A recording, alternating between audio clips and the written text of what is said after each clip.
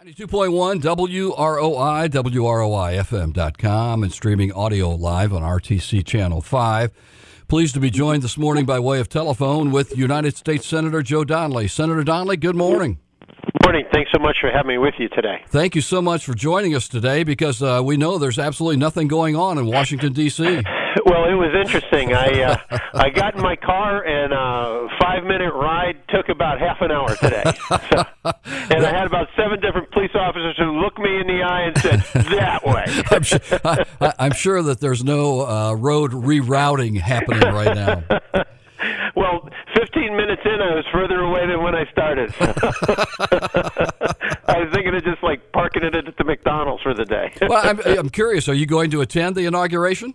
Absolutely. Good. We have over 300 Hoosiers who are coming by the office tomorrow for coffee and for lemonade, and this is the office of Indiana, and this is their place, and I want them to come by, see it, and if they want to get warm for a little bit, and see the people who work here, that's great. You use that term Hoosiers. I know. How about that, huh? We can use that officially now, right? Well, it's interesting. The government printing office for years and years, I guess for forever, has called us Indianans. And somebody said, what do you think of that? And I said, the only people who call us Indianans are people from New Jersey. So I contacted them and said, maybe you want to listen to us. What a unique concept. And so they call us Hoosiers from now on. Does anybody know what that word means? I thought you did, Barron. You were my source for wisdom on that. Oh, good. Senator, let's talk about some important things. Of course, Hoosiers is important, don't get me wrong. But, of course, a lot of noise about the way, one of the first things that happened was someone from Purdue said, well, why is it that? It's like, I give up. I surrender. Affordable Care Act is making the news right now. It is. We have over 300,000 Hoosiers whose health care comes through the Affordable Care Act, whether it's the exchanges or HIP 2.0, which has been a great success and is fully funded by the Affordable Care Act. And so I've said from the start, if you have any good ideas that make health care better, count me in. You want to have health savings accounts? Great. You want to sell across state lines? I'm good on that. But the one thing I'm not going to do is to vote for anything that takes away health care from over 300,000 Hoosiers. So for instance, in so many cases, the reason they can't get it has nothing to do with them. They may have diabetes. They didn't cause that diabetes. And if you go to insurance companies, without the exchanges, no one will insure you. And so you are basically playing Russian roulette every day if you have diabetes or cancer or a heart condition. And so this tremendous stride we've made in making sure that everyone can get health care, I want to improve it. I don't want to end it. Senator, one of the things I've seen on social media especially, which of course is always an absolute rock-solid, source for news, is about this notion of getting prescription drugs from Canada. First, define it for me. Are we talking about mail-order, fly-by-night stuff, or are we actually talking about driving across the border and getting a prescription filled at a pharmacy? And what's your opinion on all this? Well, that's where no specifications were made, Barron. And so, what this was caused by was there was an amendment saying you can re-import prescription drugs from Canada. And it was attached to the bill that would have ended the Affordable Care Act. And so, at the end of the day, to get the prescription drugs from Canada, you lose health care for 300,000 Hoosiers. I wasn't going to support that. The second part of it is it said nothing about making sure that they're safe. And so no requirement with the FDA. So in effect, stuff could come from Bangladesh, from China, could come from untested labs anywhere in the world, and come back into the United States. And our whole system of healthcare is based on things like the FDA making sure that the pills we have are safe. And so I want to make sure that anything that comes into our country is safe. And finally, I've been a big supporter making sure that prescription drug prices are fair. I serve on the aging committee. We've already gone after a number of pharmaceutical companies, Turing and Valiant, who jacked up their prices dramatically. The EpiPen, if you remember that. Yes, we do. I was part of a report that said if they are going to charge this much for the EpiPen, then we ought to look at importing them from other countries to get the lowest possible price. And so what I'm trying to do is have the lowest possible price for prescriptions while still making sure that they're safe. Senator, one other thing that's been batted around is Medicare, and that's kind of near and dear to some of us. So is anything going to happen with that, or are we going to leave it alone? Well, the president-elect said he's going to leave it alone. Okay. His nominee for Secretary of Health and Human Services has made it his career to try to privatize it. And so we're kind of betwixt and between right now on this. And if you privatize it, Tom, what that sets up is a voucher system. So, in effect, if you are sick and you have Medicare, you can be taken care of and is paid for. This would create a voucher system where you'd get a certain amount, and then you'd have to try to figure out what insurance policy to buy, and the insurers would determine whether or not you're covered. And that's never been what Medicare is. You know, I don't want our seniors who might have broken a hip to not be able to get coverage because they don't have the appropriate plan that covers hip work. It's a very scary situation. I've announced publicly I am voting against Congressman Price for Secretary of Health and Human Services because he has supported privatization of Medicare and has not walked away from that. Senator, as I understand it, the Speaker of the House, Mr. Ryan, has also not only supported voucherizing Medicare, he actually set some financial numbers on it when he's proposed it. Explain something to me, because I'm a simple man. If I'm giving tax dollars to seniors to go out and buy insurance in the marketplace, how is that different from Obamacare other than the age of the people I'm giving the money to?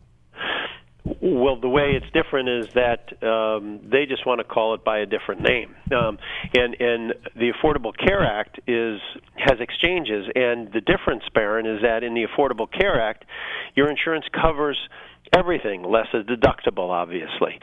With a voucher system for Medicare, and this is why I'm fighting so hard on this, and I'm against Mr. Price. For our seniors who are listening, it won't be like it is right now, where you're covered and you don't have to worry about it. This is number one. You have to figure out where to go to get your insurance. You have to figure out what policy that you want to have. You have to figure out if your voucher provides you with enough money to get that policy. It may not provide you with enough money for that. So all of a sudden, Medicare, which covers your health care, is now a program that's incredibly bare bones and doesn't cover a huge portion of your health needs. And so it's very dangerous. We have a system that works in Medicare, and I'm going to fight for it. Senator, one of our listeners, since we're talking about nominees from the Trump administration that's coming up, but one of our listeners was curious about what you think of the nominee. I think it's Betsy DeVos or something for Education Secretary. Yes, it is. I am concerned with her. Look, I've been a supporter of charter schools. I've supported Indiana's voucher program up to they said, look, here's the limits on it. But she doesn't appear to support public schools at all, and that's the cornerstone of who we are. So I support charter schools and limited vouchers, but the cornerstone of any town, of any city, is our public schools. And there appears to be actually like an active effort against them by her. And, I don't want to think of Rochester without the Rochester Zebras. I don't want to think of Fulton County without Kippy Valley and without Caston. They not only are the most extraordinary educational institutions, they're the glue that binds us together. And so, I want to make sure every kid can have a chance to get an exceptional education, and that's what we're going to try and do.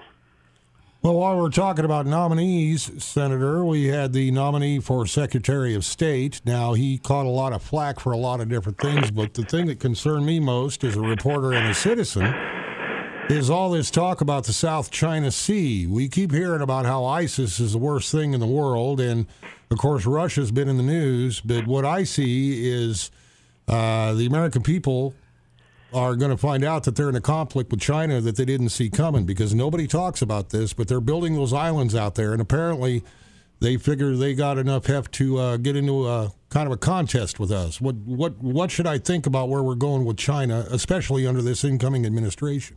It's a very dangerous situation. And first, I want to mention, I'm very supportive of General Mattis for Defense Secretary. Okay. I publicly stated I support him. I'm very supportive of John Kelly for Homeland Security. He's a terrific choice. I met with Dr. Ben Carson recently, who I think at the end of the day will be a fine housing and urban development person. But I'm trying to, and I want to give the president-elect, you lean toward giving them their choice, and tie goes to the runner every single time on this. And what I mean by that is, if it's even close, you want to try to confirm these people. But you take a Rex Tillerson, who has, and this isn't the only reason not to, but who's never served in any diplomatic post at all, who's never served in working with other governments as part of our government. Darren, the other thing that really concerns me about him is when Russia invaded Crimea. So they invaded a country that was friends of ours, Ukraine. They occupied Crimea. They've occupied the eastern part of Ukraine as well, just went in and took another country's territory, and so we imposed sanctions to try to force them to feel some pain and to think about reversing themselves. Mr. Tillerson actively worked against his own country's government, the United States, actively worked to try to scuttle the sanctions and to try to make them ineffective. At the same time, ExxonMobil, who he was a CEO of, was working through a subsidiary to get around the sanctions in Iran. And so at the same time that we're representing the United States government and trying to make it so that other countries who are our friends can be helped, can be benefited, he actively worked against the interests of his own country. That's really concerning. Senator, I know you've got a busy day, but I did want to ask you as we kind of wrap this up this morning about the final care package, because military mental health has been in the news a lot lately, and it is extremely important. It is absolutely critical. We were just able to, I put legislation forward that was included in the most recent defense bill to enable us to have more physician's assistants to provide mental health care for our service members. The other good part of the legislation that's passed in the past few years is they can go for care right in Rochester or right in Peru or Kokomo or South Bend, have it completely paid for. They don't have to do it as part of the Department of Defense. There's no stigma at all attached to this. We make sure that people can seek help and not have to worry about not getting their next promotion. And so we've tried to work in every way to make it so that mental health assistance is available to our service members. United States Senator Joe Donnelly, our guest this morning on WROi and WROIFM.com. Senator, as always, we appreciate your time. How long will it take us to make a judgment call on Mr. Trump once he becomes president? Well, I sure hope that from day one he does a great job. Look, I want him to be very, very successful. And so I think we'll know, within the first 6 months how well things are going, that if his focus is on jobs and opportunity, growing our economy, keeping our nation safe, I'm with him every single time. If he wants to get in Twitter wars, I'll take a pass. Whether it's actually such a thing technically or just practically, are we experiencing the beginnings of an industrial policy in this country? I am very I feel very positive about some of the things he said in regards to jobs, where he said, look, we're going to fight for American jobs. That's what I've been trying to do. That's what we did Exactly. with Chrysler. Right. That's what we did with Carrier, standing up for our own. And hey, I'll be marching right next to him on that policy. Senator, as always, thank you so much, and not too long before baseball season. Amen. I blew out my rotator cuff last year. Yeah, I remember that. Yeah, well, 8 months later, it's better, but I still have a horrible arm. So. Thanks for your time this morning, Senator. We Thank appreciate you very it so much. For anybody in the area, just stop by the office if you happen to be in D.C. the next few days. Excellent. Thank you so much. Thank you very much. Bye-bye. Again, United States Senator Joe Donnelly, and of course we remember him as Congressman Donnelly for a while now, United States Senator. His reelection coming up in 2018, and very nice to visit with him. I thought very candid in a lot of his comments this morning. Yes, and it's a good example of why you should not get your news from memes, because all week long I've seen those memes about those prescription pills, and I thought, wait a minute. Yeah, well, exactly. The people who are posting them up are the people who are going to be angriest about getting rid of the ACA, and it was part of that bill. Exactly. So, which way are you going to go? I don't know. You can't win with stuff. Anybody in D.C., I don't care, congressman, senator, new president, whatever it happens to be, you got a lot on your plate right now. Oh, my goodness. I mean, you just whether you just take domestic issues, whether you take international issues, whether you take, space issues, whatever it happens to be. I'll never forget. It's a lot. I'll never forget they asked Ross Perot during one of the debates with him, Bill Clinton, and who I think it was Mr. Bush Sr. that was running that year. And they said, talked about the president's difficulty. He said, yeah, you wake up in the morning, you think you're going to call up Russia, deal with China, and somebody says, hey, Jesus just showed up in Waco. So, you got a lot on your plate, and you never know every day what's going to happen. Exactly right. All right, Barrett, as always, thank you.